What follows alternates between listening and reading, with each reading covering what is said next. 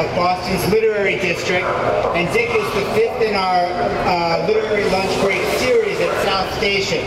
I'm proud to introduce to you today not just a terrific celebrated writer and a man of conscience, but also a friend, Dick Lehr. And he doesn't disappoint with his latest book, The Birth of a Nation, how a legendary filmmaker and a crusading editor reignited America's Civil War. So I'm here today to talk about my latest book, which features, as Larry said, a largely forgotten civil rights leader and Boston newspaper editor, a man by the name of William Monroe Trotter.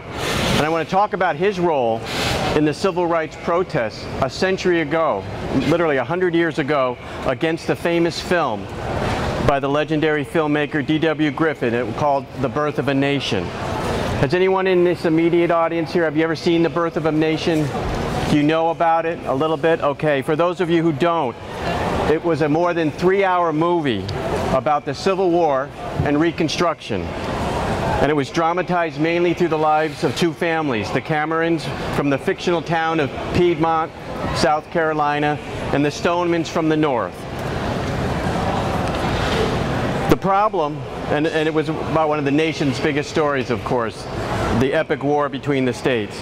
The problem with the movie, and it was a big one to be sure, was that the Kentucky-born director, D.W. Griffith, his slant, his romanticized view of antebellum South, the lost cause, his blunt, crudely racist portrayal of blacks and freed slaves, his treatment of the Ku Klux Klan as heroes during Reconstruction who rode to the rescue and restored order to the lawlessness and chaos brought on by ex-slaves.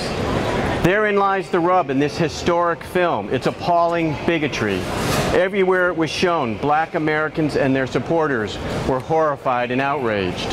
And that's the heart of my book, the retelling of this dramatic confrontation over the movie between civil rights leaders and their supporters and the pioneering filmmaker Griffith, who, if you go to film school or have taken a film course, a Survey American film course, he's the starting point. He's the anchor of any film course, and they teach this film everywhere. And this protest was a battle waged across the country, but most notably right here in Boston, where the protest was fiercest and played out for months, with the crusading editor Trotter at the forefront. It's a story that unfolds on a big canvas, the early 20th century, covering lots of big ideas, and with a roll call of historic, larger-than-life figures who have more than cameos in the drama. James Michael Curley, for example, is mayor at the time. He plays a big role in this. The president, Woodrow Wilson, has a major role in this story. And in many ways, there's something for everyone, for students of history, for sure, but also for anyone interested in such vexing concerns as civil rights and civil liberties. Concerns not just rooted in 1915, but resonating throughout the century and into this one. Just think Black Lives Matter, and you'll get it. Now, besides Griffith, as I've mentioned, the main character, I think, and my main interest was William Monroe Trotter. And until about 5 years ago, I knew very little about him. But then I was reading an article that made mention of him, and it grabbed my attention. He was a Boston newspaper editor, a civil rights leader, an 1895 graduate from Harvard, and the first black Phi Beta Kappa at Harvard. And I'm going, wow, how come I don't know this guy? It was kind of embarrassing. I should know him. I'm a writer. I'm a journalist. I teach journalism at BU. I'm interested in these issues. How did this guy get by me? But he did. And I started thinking and reading, and I might do a biography of him because he seemed to have been lost to time. But then I got to the year 1915 and his protest against the birth of a nation, and that became my aha moment, because that was the story I wanted to tell, through which to channel so much more. So it was Trotter who turned out to be my entry into this titanic clash as the protest was carried out for months throughout the spring of 1915 and involved mass demonstrations featuring thousands of protesters and a small army of Boston police that sometimes turned violent. Over the course of several months, the protest played out in just about every venue imaginable. In Boston City Hall, and I'm going to read briefly an excerpt that features that scene in Boston City Hall, in the courthouse, on the streets of Boston, and then over at the State House. And with Trotter at the forefront, and his advocacy of what was known as direct protest action, I kept scratching my head and going, what year is this, 1915? Because it seemed so 1960-ish. And of Monroe Trotter, the scholar and journalist Lerone Bennett has written he was, quote, a true pioneer, decades ahead of his time, a leader who laid the first stone of the modern protest movement. So in effect, I climbed onto his back for a ride into a phenomenal protest story, one I have to say that was largely overshadowed by other events from that time. I'm thinking mainly of World War I and the U.S. entry into it. Certainly a big, big event that understandably swallowed up many of the other happenings during this period, starting around 1914. So by doing this book, I wanted to bring back to life this story so that any discussion of the controversial and historic film The Birth of a Nation had as a resource this narrative history that put the film into a larger context of its time and place and captured dramatically and in detail the offense taken by Black Americans and supporters of civil rights. Now, as I mentioned, I wanted to grab the book and read briefly from it. And the excerpt I've chosen is from early April 1915. And Monroe Trotter was out of town on a speaking tour, okay? But the film had opened in February in Los Angeles amidst some percolating controversy, and then it moved to New York City's Liberty Theater in March, where again some of the protests started to gain a little more momentum. But D.W. Griffith, the filmmaker, and his producers knew that the big city was Boston, given its abolitionist history and whatnot. And their next stop was Boston, opening in early April of 1915. It was then called the Tremont Theater. You know where the Lowe's Theater is today over on Tremont Street? That's where the Tremont Theater was located, and that's where the film opened in 1915. And Trotter and everyone else and his supporters and the newly, relatively new Boston branch of the NAACP, they were waiting word for when the movie was actually coming to town. And Trotter at this moment happened to be out of town. He was in Baltimore on a speaking tour when he got word that the film was arriving and moving into the city. And so this is a scene that tracks Trotter's return to Boston. He rode a train right into this station, South Station, at the beginning of the week, and he and his other fellow supporters were preparing and getting ready for what I'll call round one in a many-round knockout kind of battle against D.W. Griffith to try to run the movie out of Boston, okay? And the first round was going to be over at City Hall before Mayor James Michael Curley, who was legendary for censoring things, things of the arts especially. He had what was known as the bare leg rule, where if there was a woman on a stage in Boston whose legs were bare, he would shut it down. He had that as mayor, the power of censorship and along those lines.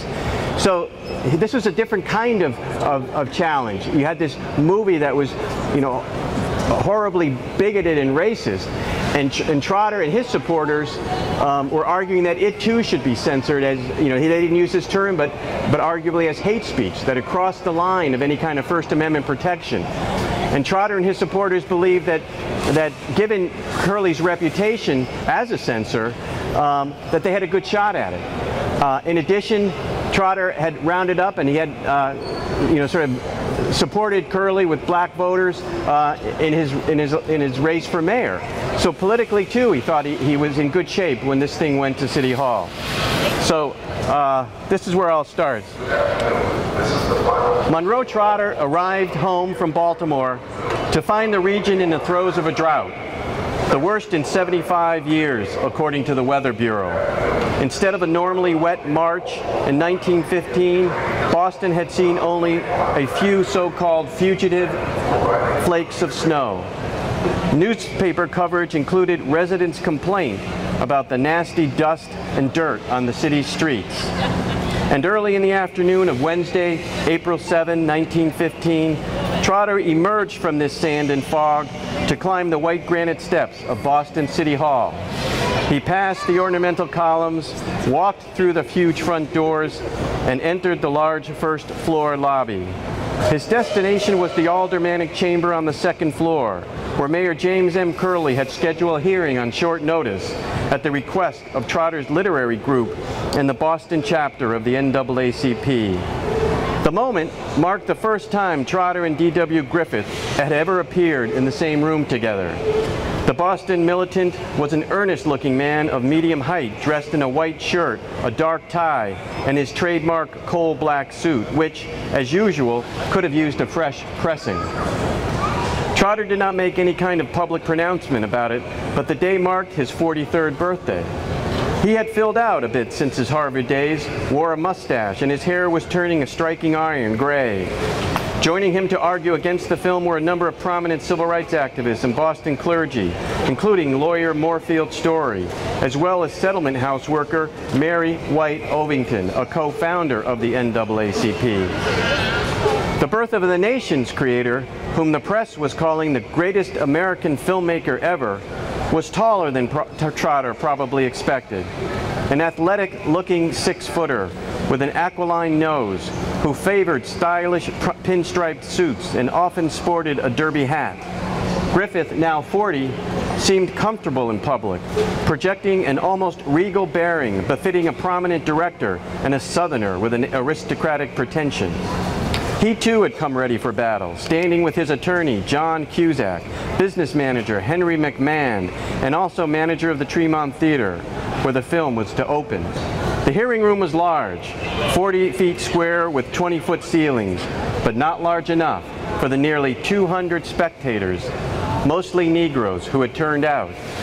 Those unable to find a chair sat on windowsills, leaned against the perimeter walls, and stretched out into the wide corridor near the mayor's office. Several Boston police officers were on hand, and shortly after 3 p.m., Curley silenced the chattering so that the hearing could begin.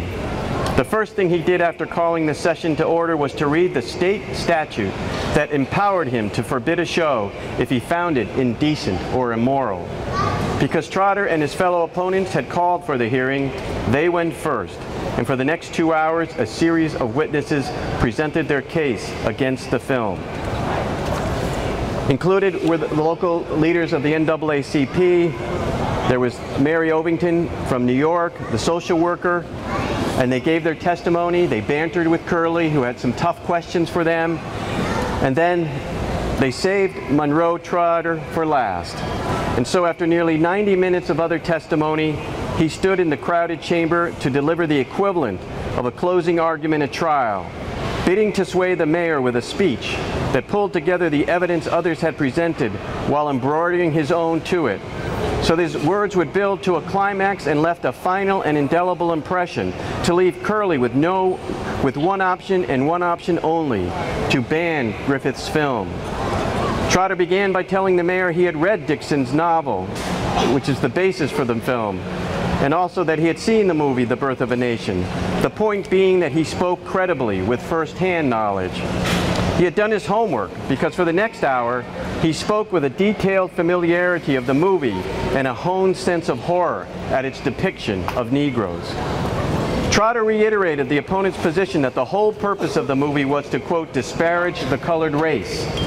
He charged that portraying the Negro as obsessed with, quote, preying upon and raping white girl children was propaganda pure and simple to convert the North to belief in the South's repression and disenfranchisement.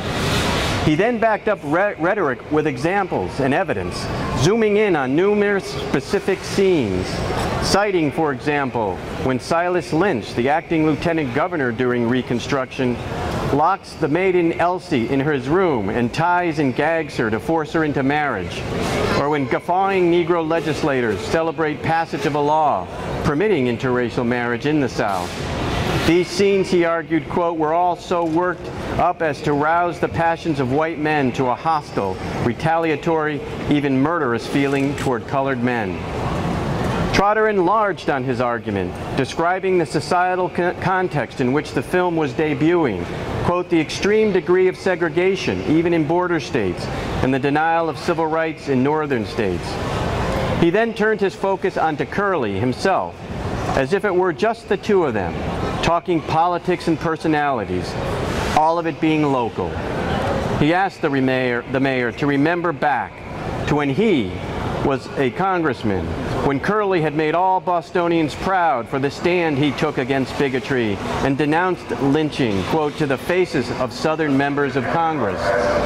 For that, Trotter had rallied Negro voters to turn out to help elect him mayor. And for that, reminded Trotter, Curley had promised to protect them.